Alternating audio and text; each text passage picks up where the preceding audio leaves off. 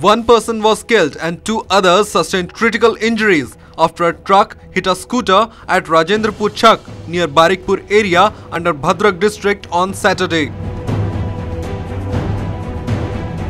The medicine-laden truck hit the vehicle and then crashed into another vehicle while it was on way to Cuttack. As per initial reports, 3 persons were injured in the mishap.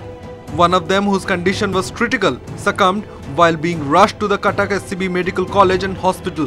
He was declared brought dead. The deceased belonged to Anandpur village under Nirgundi Panchayat in Bhadrak district. Bureau Report, OTV News.